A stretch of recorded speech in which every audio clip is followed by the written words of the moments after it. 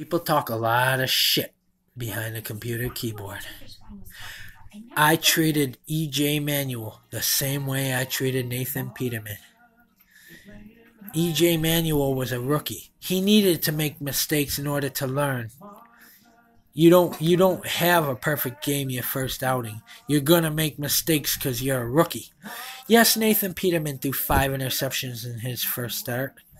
He's a rookie. He's got to learn.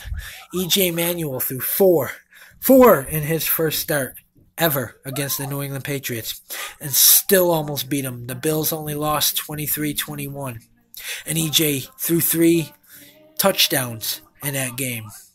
And still the Patriots couldn't blow us away because EJ was moving and moving and moving the Bills. I think he threw for like 224, 225 in that game. And Tyrod Taylor only threw for 56 against the Aints. And people say, "Oh, you're a racist because you're going with Nathan Peterman." No, I fought for EJ Manuel too. People talk a lot of shit behind a computer and they know nothing about me. I find that fucking hilarious. I do. I find it hilarious. I fought almost 50,000 Bills fans for EJ Manuel. And nobody wanted to give him a chance. Well, in the end, he ended up not being a good QB, so I went to war for nothing. But Tyrod Taylor's a veteran. He shouldn't be fumbling the ball. He shouldn't be making these rookie mistakes. Okay?